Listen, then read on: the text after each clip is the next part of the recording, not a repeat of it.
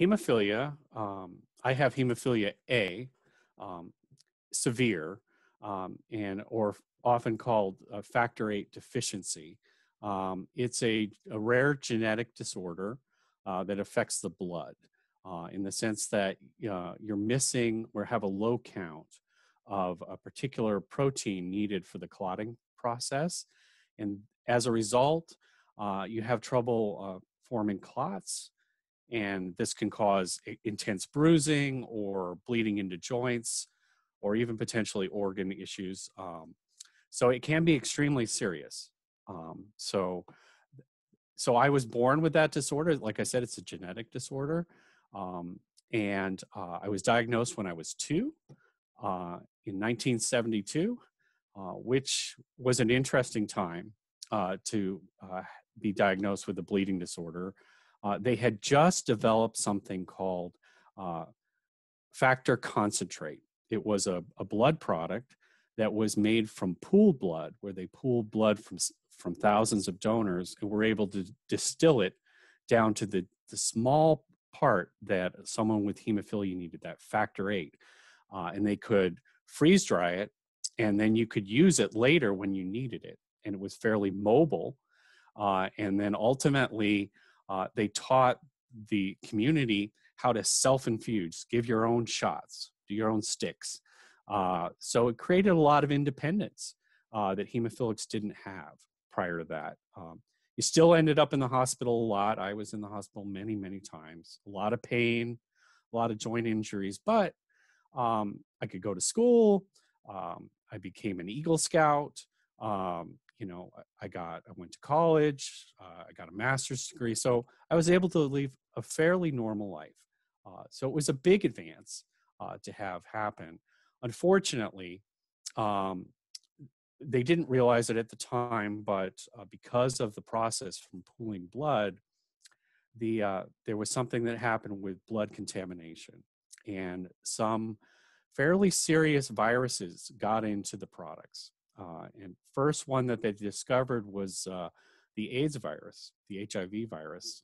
In the 1980s, hemophilics started becoming sick, and they couldn't understand why in the very early days of the AIDS epidemic.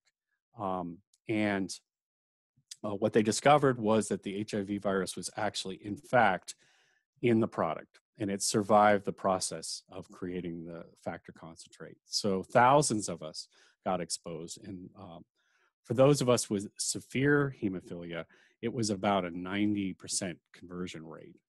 So that was a lot of people, I think close to 10,000 people that contracted the AIDS virus. It was a scary time. I was a teenager. And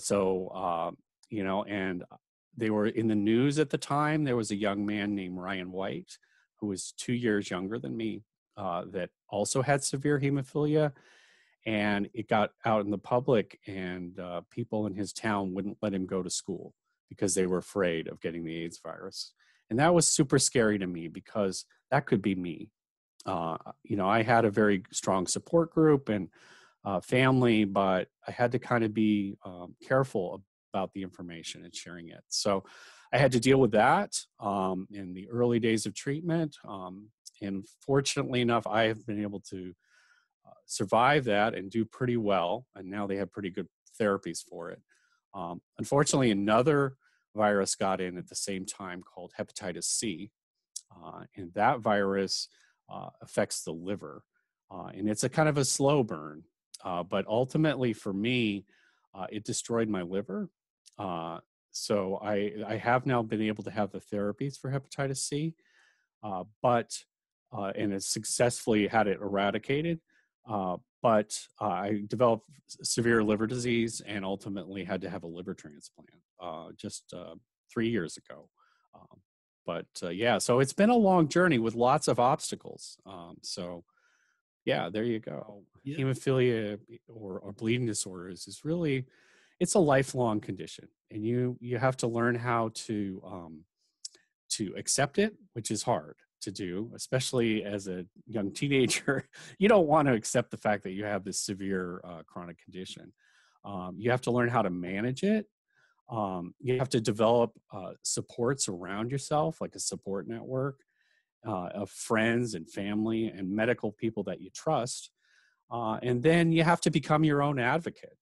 Uh, if you can't advocate for your own care, if you don't take the leadership to lead the team, you're not going to get the treatment that you need. And so that's part of how I've learned to deal with it. Um, and, you know, as I face each of these challenges, you know, a lot of it had to do with some of the things that my dad taught me.